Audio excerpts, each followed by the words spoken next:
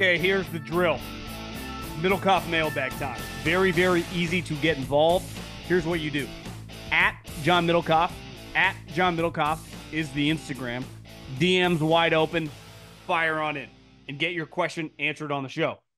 We have a ton. So if I miss you, I don't mean to. I'm not avoiding anybody. It's just difficult. I'm a Charger fan, so I'm very excited about this Harbaugh Chargers history news. However, given the Chargers history, I am worried this could be an Urban Meyer situation where a high-profile college coach goes to the NFL with big expectations and fails miserably. Do you see any similarities in the situation? Is it completely different? I think it's completely different. When Urban Meyer was hired in Jacksonville, he had never spent one day in the National Football League as a player or as a coach. He had only coached in college football. Jim Harbaugh played 15 years as a player, coached 4 as a coach with a lot of success, and whose brother, which I would say is pretty clear, John and Jack Harbaugh, his father, are like his best friends in life. People he relies on most personally and professionally. It's weird because their family is all their family business. It's all intertwined. Jim Harbaugh knows the NFL very well. He's basically been running an NFL program since leaving the 49ers. And then he brings over a general manager who he knows through his brother. Urban Meyer and Trent Baalke, like, give me a break. That was never going to work. But Urban, did not know the pros. Never coached, had never had a team. Now, I'm sure, cheated his ass off at Florida and Ohio State. But back then, you're talking brown bags of hundreds of thousands of dollars. You get to the pros, even if you have a bad team like Jacksonville, you still got guys making $5 to $15 million. So you start screaming at a guy making $12 million when I don't think you know what you're doing, and especially if you signed me in free agency from the Steelers or the Rams, or I've been around a good coach, I can't take you seriously. Jim Harbaugh has immediate NFL credibility. He's been to a Super Bowl as a head coach. He's also the Vrabel element of I've played in the NFL. I've been hurt. I've been cut. I can relate to guys on the team. And then my brothers, I don't think there's any similarities beside they both have a whistle around their neck. I actually don't think there could be any farther a gap between the differences of the two guys, which is ironic because they both were kind of rivals right when Ohio State and Michigan, and they hated each other. But I could now Urban Meyer, better college coach, right, over his tenure than Jim. Even though Jim finally won that championship. Now, Urban, to me, is one of the best college coaches I've ever seen. But Jim's one of the rare, unique guys in college football who could do it both. Steve Spurrier got to the NFL, failed. Right? Barry Switzer laughed out of town eventually. The Jimmy Johnsons and Pete Carrolls are rare. And I put Jim in that category. Longtime listener from Canada. Absolutely love your insight. God, we've gotten a lot of nice people in these DMs. My question is, do you think that Canada will ever get an NFL team? It seems like the other major sports have a Canadian team. The NBA, the NHL, Major League Baseball. Also, any tips to growing as a sports content creator? I remember, was it several years ago when the Bills, maybe it was before they were sold to the Peligulas, the talk about, going to Canada. It doesn't feel like it's going to happen. So as of right now, I would say no. But I'm not high on the list of people that feel super dialed in when it comes to playing in Canada, a team expansion in Canada. I would say no. So I don't know what else to say beside it doesn't feel likely. Feels like England, kind of that region, if they were to expand. But I don't know if expansion's really on the horizon. Again, I might be the wrong person to ask on this. I don't know. That feels part of and I love the business of the NFL. It doesn't feel like expansion talks rocking and rolling. Now, I'm recording this before old Raj talks, so who knows? Maybe I'm out of the loop. Maybe I'm naive, maybe I'm ignorant, but when it comes to content creation, I think the best thing you can do early is just be relentless. Every day do stuff. And obviously if you work, a normal person job, do it in the morning, do it at night. But I would be consistently peppering things out there. Put it on YouTube, put it on your podcast feed, put it on your Instagram. You just got to just keep throwing. You just got to keep throwing. Hey, John, what's up? Fan of the pod.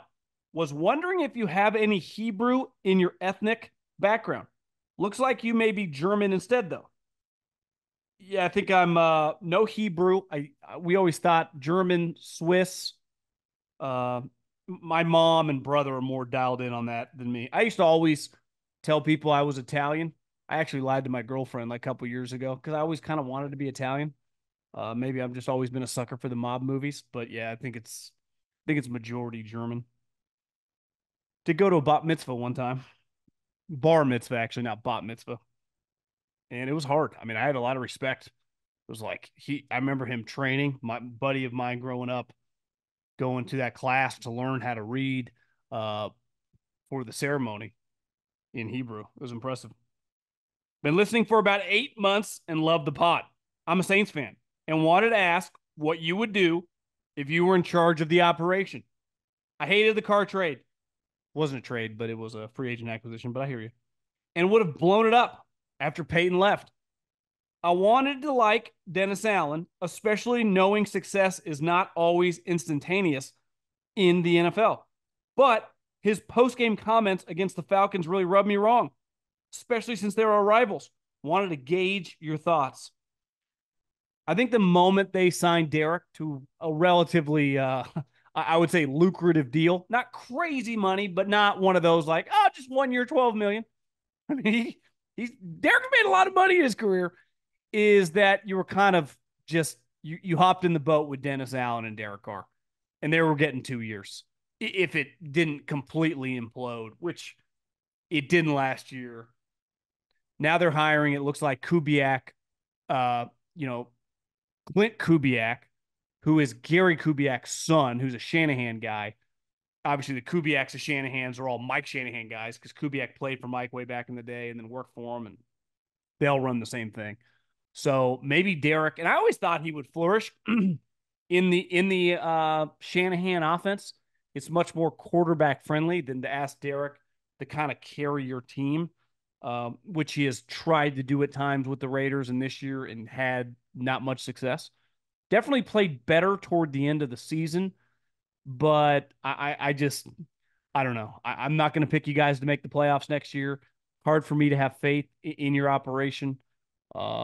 I think Dennis's comments at the end, I'm with you. Even if you were mad at Jameis, like you told Jameis to victory formation kneel it, and he overrode you and got the touchdown, I don't think it's something you kiss the ass of a guy who's about to get fired. A guy who's not going to make it. The guy didn't make it till midnight.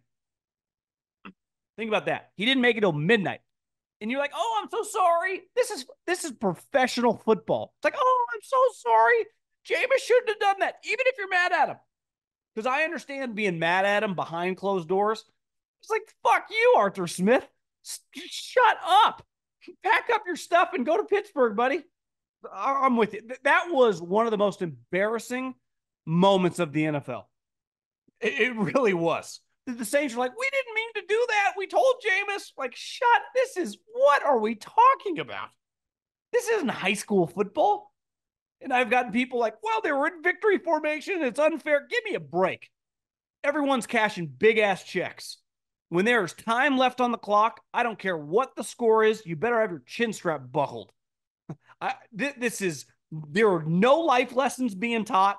This is a big money, billion-dollar business where you either win or you lose. And I have zero, and I mean zero, empathy, sympathy for any of the Falcons, like bitching and moaning. I also thought that Dennis Allen did not need to say a peep publicly. Handle that with Jameis. Do not tell the other team you apologize. There's no such thing as running up the score in professional sports. It does not exist. This is entertainment. This ain't, we go to Pee Wee football, JV football, and high school football for life lessons. Power 5 now ain't about life lessons as much anymore. Transactional business. I pay you, you play well, or I cut you, or you transfer. So, yeah, I can't ever look at Dennis Allen the same. Now, I wasn't a big believer before. Somehow I convinced myself that they were going to win the division. I picked them and then regretted that pretty early in the season. Really enjoy the listen. If Brock Purdy and the 49ers lose this Super Bowl, is there any way Purdy will ever overcome the last pick in the draft? This guy only wins because of the talent around him narrative. I don't think it matters what happens. I think Purdy could have an incredible game, throw 4 or 5 touchdowns, win the Super Bowl MVP, and the Niners win the first Super Bowl in 25 years. I think they could win and he play shitty. I think they could lose and he play well, or they could lose and he play shitty. And the conversation, he is going to be one of the most polarizing quarterbacks next year, no matter what. It will not slow down. It will accelerate if he plays bad and they lose. I think it will not accelerate as fast, but still be a major conversation if he plays not well or average and they win. I even think if he plays well and they win and he wins a Super Bowl MVP, people will not wrap their arms around him and embrace him. I also think we have to put it in context. Like, would anyone in the NFL take Brock Purdy over like the elite guys? No. So what are we arguing? I think we've lost touch with the argument here. He was the last pick in the draft who just threw 30-plus touchdowns and has been a starter now for a year and a half on one of the best teams in football. It's an incredible story. It's like, well, he's not Patrick Mahomes. He's not Josh Allen. He is not Lamar Jackson. He doesn't have those guys' physical talents. He is not as physically gifted. Just like this. Now, I'm not comparing him to Drew Brees. He's got a long way to maintain that. Drew Brees was never Aaron Rodgers or Peyton Manning. That was not the case. He was a short pocket quarterback who, was incredibly accurate. Average athlete as the years went on. Better athlete when he was younger. But like anyone, and I've gotten arguments with people like comparing him to Aaron Rodgers. Like, no, he's not. He couldn't hold Aaron Rodgers' jock. There's not one general manager in the NFL when they were both 28 years old that would have taken Drew Brees, and that includes Sean Payton over Aaron Rodgers. Obviously, Peyton Manning, Tom Brady in a different universe. So it's like, what are we comparing? Doesn't mean Drew Brees is like top 20 quarterback maybe of all time. So I just think sometimes we argue to argue. Like Brock Purdy's the last pick in the draft, and he fucking lapped every quarterback in that draft. Now, he was better than Trevor Lawrence this year, but like that's the only quarterback. Like that was the year before. All those guys that went in the top 15, Mac Jones, who Kyle Shanahan loved, couldn't dream of being as good as Brock Purdy. Trey Lance, he couldn't beat him out in practice. Fields can't throw from the pocket. Zach Wilson, his name is Zach Wilson. Look at all these quarterbacks. It's crazy that this guy, if Trey Lance or Zach Wilson was doing what Brock Purdy was doing, and this just shows you the power of a draft pick, you'd be like, holy shit, they found it. What a pick. They nailed it. But it's like, no, this guy can't be this good. Little Brock Purdy with that little pea shooter arm, oh, fake. No chance. Like I told Colin, I knew right away, and I was going to these practices a lot, when it was clear. I don't know, they like the guy. They love telling you, like, great guy. Yeah, we get it. This is not good guy, bad guy, can you play or not? That's all we're talking. This is professional football, not professional be a good guy. Right? And I just remember, like, I don't think these star players in the Niners are vibing with old Trey Lance. I don't think they think he's any good. I don't think they think he's any good. And then he shattered his leg against the Seattle Seahawks. Jimmy Garoppolo came in, and they basically carried off the field. I knew right away. I'm like, yeah, they think he fucking stinks. Now, I don't think even they knew that Brock Purdy was that good, but I remember then Brock started really running the scout team. And Fred Warner was like, this guy was making plays against us. And Fred really bought in. And then he began starting, and you never know until a guy plays. And it was clear right away the little guy could play. Now, is he going to go, when I'm comparing Drew Brees to Aaron Rodgers, I mean, we're talking about Hall of Famers. Like, is Brock Purdy going to have a 10-year career of playing at a high level? I wouldn't bet my 401k on it. I wouldn't bet $50,000 on it. But is it possible? 100%. Right? Is he had one of the craziest, most incredible starts to a career for a late round pick we've ever seen? Yes. Not debatable. Now, he doesn't have the physical attributes. Like Russell was a better athlete and he had a stronger arm. But people forget after year two, I think Russell won the Super Bowl in his second year. Like Russell was not viewed as some top 10 quarterback. You talk about game manager, it just comes with the territory. We're going to call you a game manager when you get drafted in the mid to late rounds on a good team. Because, like, we just judge all these guys that get drafted high. It's way harder for them, I guess. I don't know. Situations matter. Question for the mailbag. Love the pod. Take the 18 Alabama championship team loaded with offense. Tua, Josh Jacobs, Judy, Waddle, Devontae. Defensive players such as Quinnen Williams, Rashaan Evans, McKinney, Surtain, Trayvon Diggs. People tend to act like players enter a Captain American upgrade machine once they enter the league, but there's a reason rookies are drafted to replace pros. What do you think of the matchup between a historically good college team like 18 Alabama versus 19 LSU and the Panthers would look like? I've always, the media hates this. They're like, how could you ever? This is pros versus fucking amateurs. It's like, yeah, I've been watching the pro game long enough. Like, if you're just a bad pro team, like who's like Washington this year, like the Washington football team, Commanders, Redskins, whatever the hell they're going to be called, they're beating every college team. Like, especially before they trade Chase Young, Sweat, like they would shove you around. And then there are times when you're like watching the Sam Hinkie Sixers, or you're watching, Carolina's got some high end talent, but there have been some hideous NFL teams. And you're like, yeah, they're starting a lot of practice squad guys. So when you look at the LSU or 19 team, Bama team, when you could combine them, you're like, they have, let's just pick a number, 16 of their 22 starters aren't just like in the pros, like legit starting impact players. And all those guys would start for the Panthers. And I'm just using them as an example. So I think we could find times in history to make the argument that, like, I don't know, man.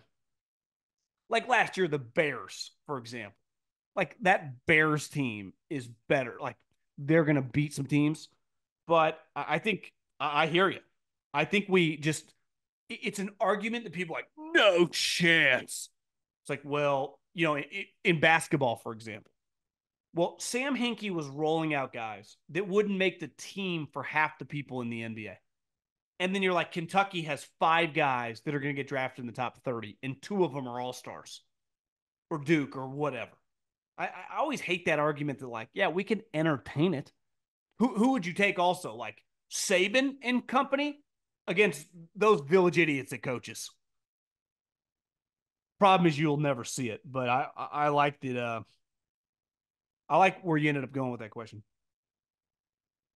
Big fan. With the prospect of getting Caleb Williams, could we see Bill to the Bears or even Mike Vrabel to the Bears after the draft? No, I think the moment I think you're just seeing this coach, at least coach till midseason, depending if it falls off the rails, which I keep getting back to seems crazy. It really does. You had the opportunity to reset your franchise. Even if I understand not wanting Belichick. He's 72, costs $20 million a year. He's, he can be kind of edgy, not big on listening to people. But like getting Mike Vrabel, who I'm pretty sure Mike Vrabel's like under 50, who could have been packaged, who was available at the time with Arthur Smith. You don't have to worry about Arthur Smith, if he makes your quarterback a star, getting hired in the next couple of years. It was so ugly in Atlanta. How would you not want to do that? And I'll tell you how they don't want to do that. Their organization is cheap. They have a mom and pop shop. I've known coaches, I've known scouts that work there. It's a mom and pop operation. Any organization worth their salt would have, at minimum, fired the coach. Now, I understand you got Kevin Warren, who's got the classic, like, I want to do the stadium, but I also want credit for football. You got Ryan Poles, who might be good, kind of in no man's land. I know he tries to be buddies with Eberflus. As a general manager, you're only as good as your head coach. Like Brett Veach, John Lynch, Les Snead, John Schneider for years, they'd be the first to tell you, like, having a high-end head coach makes you look a lot better. Right? I don't care how good you are as a personnel guy. If your coach sucks, you're going to suck. So Ryan Poles, you might be the next Bill Polian. I think that you are so limited with that guy as your head coach. I click on your videos every morning on my drive to work. Which AFC young quarterback do you see breaking through and getting a ring first and really start rivaling the Chiefs, like Peyton did and Big Ben Steelers did? Seems like all these great young AFC quarterbacks will get a shot at the Chiefs. We've seen them all. We've seen Josh Allen lose every big game. We've seen Lamar just got punked. So I would choose Josh Allen because we've seen him. We saw Lamar. I mean, he was overwhelmed. Like that was an embarrassing moment for the franchise. Like that's one where I don't look at the Ravens quite the same. I'm sorry. Like, I'm betting against you in the big game next time. That's just, and I kicking myself. My mother called me unloyal to Andy for betting against them. It's not even I'm this huge Lamar believer, but it's like, God, their team's so stacked. The Chiefs on the road, like this, that Bills team was so decimated. I just thought the Ravens would win like 24-17 or something. It's like, no, they got fucking worked. So I'm not picking them. They just lost their star defensive coordinator. I'm gonna stick with the Bills, but they got a lot of question marks. I mean, they got cap issues. They got older players. You're gonna trade Diggs, who, listen, we can nitpick him all you want. He's by far their best receiver. So Josh Allen, to me, I don't even think it's arguable, is the second best quarterback in the league. And I think there's a gap. And Lamar's got a second MVP. If I had to beat Patrick Mahomes and my teams were all the same, I am taking Josh Allen 7 days a week and 15 times on Sunday over every quarterback in the NFL not named Patrick Mahomes. And if I have to play against Patrick Mahomes, how can we even argue it at this point? Like, whenever I see after the Bills lost and I saw everyone shitting on Josh Allen, it's like, are we watching the same fucking sport? What are we talking about? Did you guys not just watch him go toe to toe? Well, he missed a pass in the second half. Like, yeah, he's not a perfect player. He's not, I don't know, Patrick Mahomes, but he's better than every other guy who's making $250 million. Who would you want right now? Jalen Hurts, Josh Allen.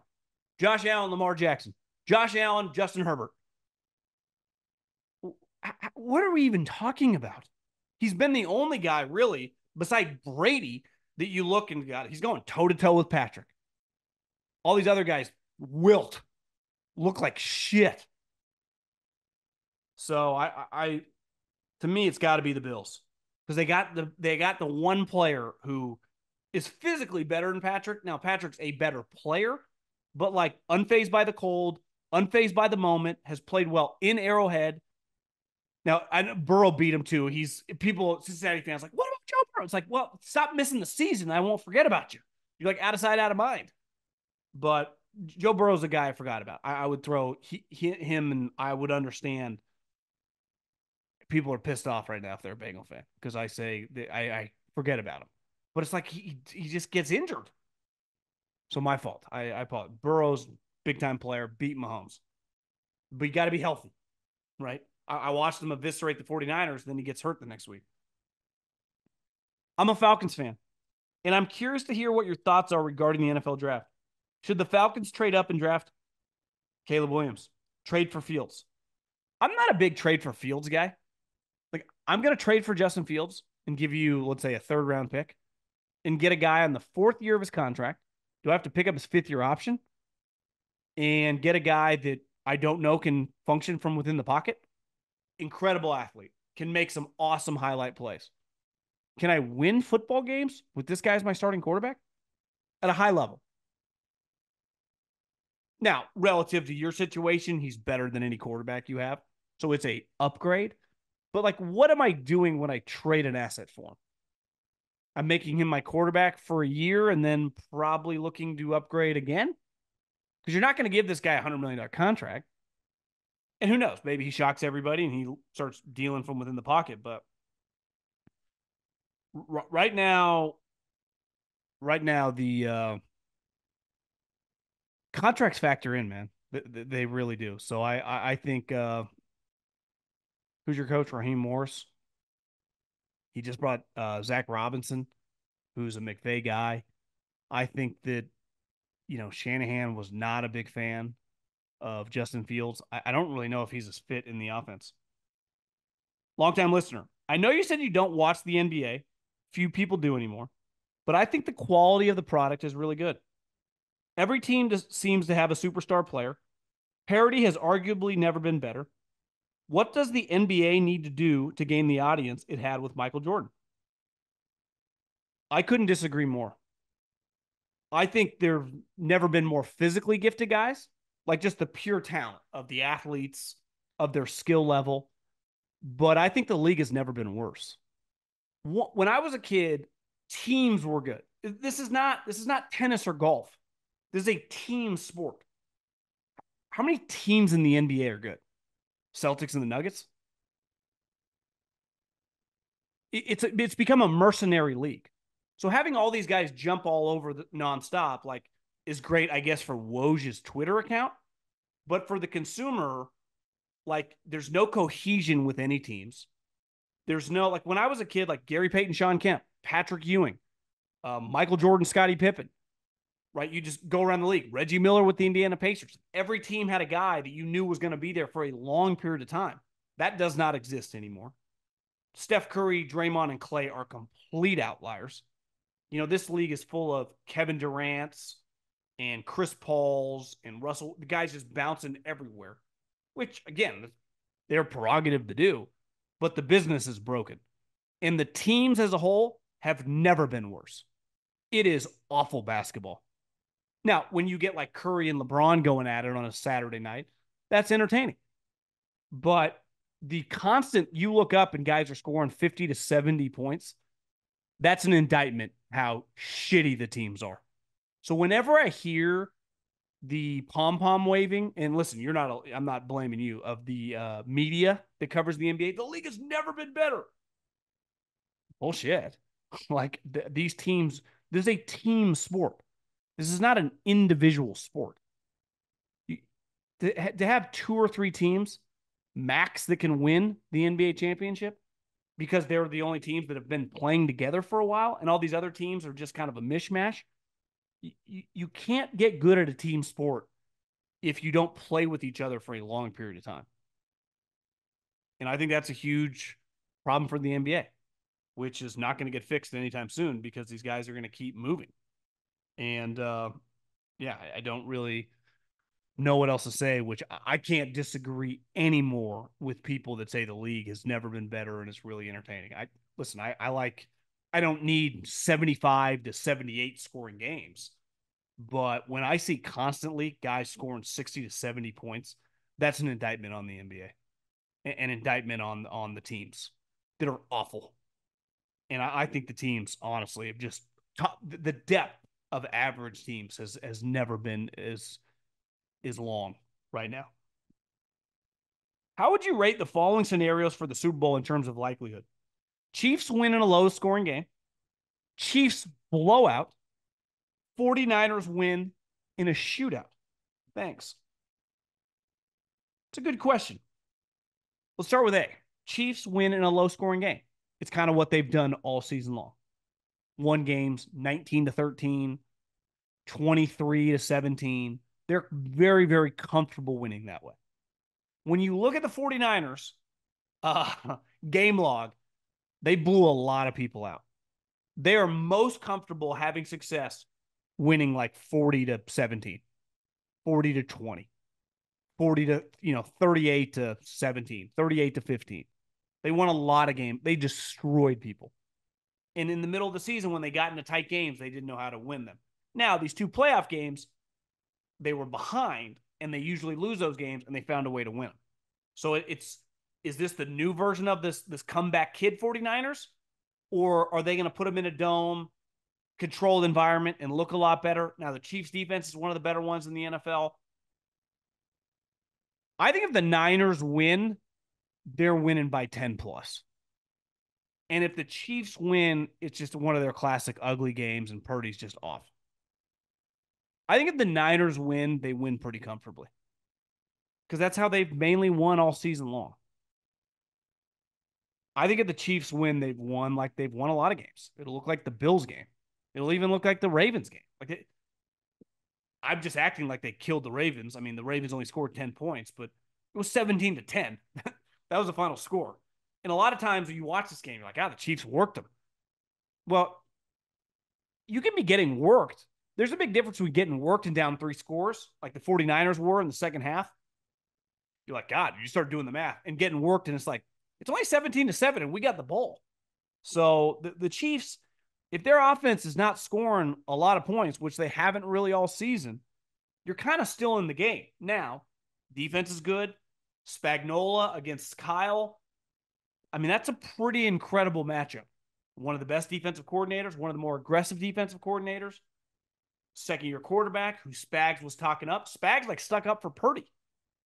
Now, it's a hard balance. Are they doing it because it's just what you do as a football coach? You kind of, put the guy on a pedestal, or they legitimately think he's a stud? I haven't really asked. I bet they think he's pretty good. I mean, how could you not? Would love to hear your answer on the pod. Would it make sense for San Francisco to package their first-round pick with Jennings to Carolina for Brian Burns? Is that too much to give up, or does that make sense for both teams? Carolina gets a first-round pick and a wide receiver for Bryce Young, and San Francisco gets the player to pair opposite with Bosa. Well, I like Juwan Jennings a lot, but he's a role player. So if you're in Carolina's seat, you're not trading me a number 1 or number 2 receiver. Juwan Jennings, solid guy, but he's a number 3 wide receiver. So it's really I can sign number 3 wide receivers. I don't need to make a trade. I think you look at the number 1 pick, the 49ers have some needs, and they have an expensive team. So if I'm the 49ers, I try to draft either a corner, a pass rusher, or an offensive lineman. I would bet a lot of money that they take an offensive lineman or a defensive lineman with their first-round pick. The other thing, the 49ers haven't had first-round picks for a couple of years because of Trey Lance.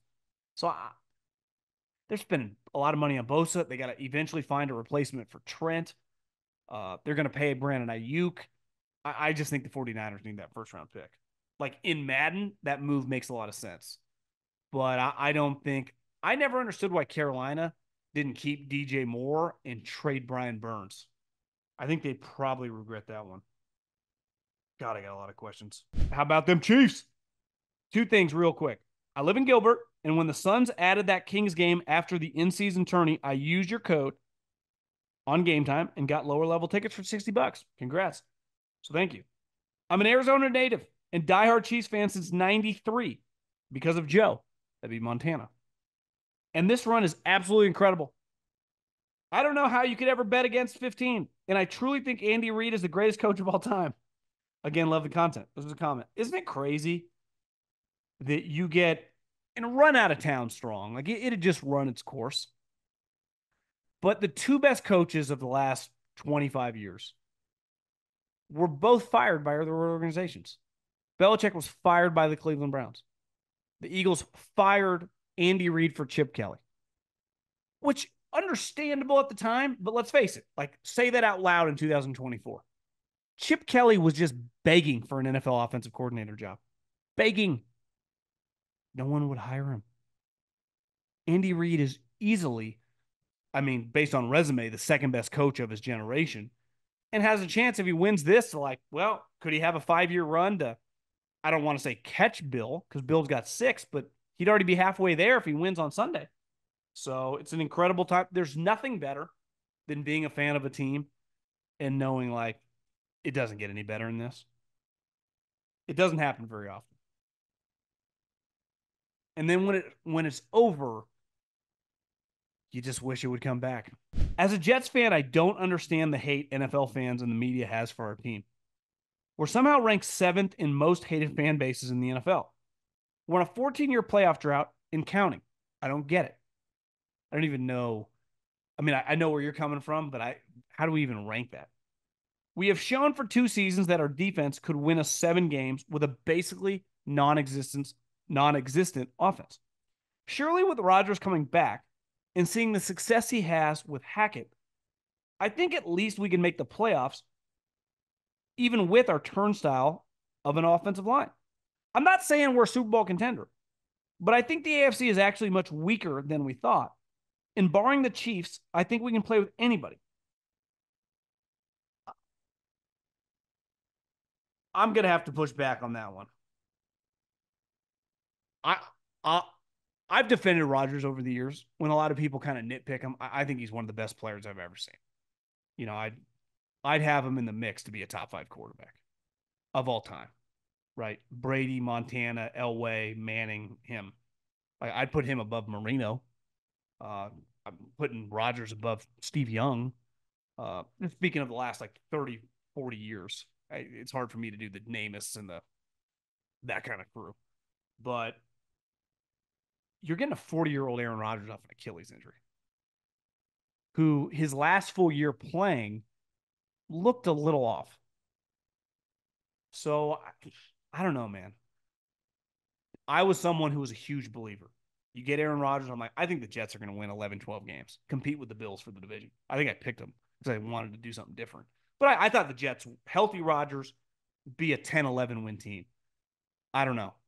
Because even if he doesn't tear his Achilles, I think he gets injured. He can't move like he once did. Your offensive line is not good. You know what your biggest issue, though, is? Does your coordinator have any clue what he's doing? Any clue what he's doing? That article about the Jets and the Athletic, watching your team, he might just stink, man. Now you can go, well, him and Rodgers, I don't know. Rodgers played his best football, win those MVPs, when he kind of gave in to LaFleur and met him in the middle and running that offense. Clearly, LaFleur knows what he's doing as a play caller. Does Nathaniel Hackett? Because I would say, sitting here right now, is no. Now, I'm with you. The AFC, like the Browns are going to be way worse. The Deshaun contract. It might take Harbaugh a year. Like, it wouldn't shock me if they're more 8 or 9 wins than they are 11, 12. The Ravens lost their defensive coordinator. Burrow health issues. T. Higgins. You know, the Bills have a lot of roster question marks. The Dolphins, are they going to pay Tua? Their defensive coordinator, what the hell's going on there? So I'm with you. You know, beside the Chiefs, there are a lot of question marks in the AFC. Denver has no quarterback. What division am I missing? I mean, Jacksonville, ton of questions there. Tennessee stinks. Who made the play? Oh, Houston. I mean, they're an intriguing team, but they're probably a couple years away from, you would say, being like a complete team. So yeah, I mean, but Houston might be like 3rd or 4th best team in the AFC next year. It's definitely plausible. It is. I just got personnel questions and coaching questions. And when they're all on the same side of the ball, that's a problem. And Aaron's 40 years old. Like, most people are not Tom Brady. I watched Peyton Manning in that Super Bowl. I watched him twice live his last year. I love Peyton Manning as a player. It was kind of sad. It really was.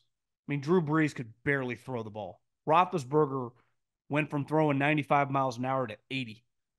It usually ends bad for guys 38 to 41. It's usually not some swans. Like, Tom Brady was still throwing the ball well when he retired. He just didn't really want to get hit anymore. Don't blame him. But it wasn't his arm. And listen, Rodgers' arm's not going to be the problem. But what made him a special player was movement, athleticism. I think those days are over, man.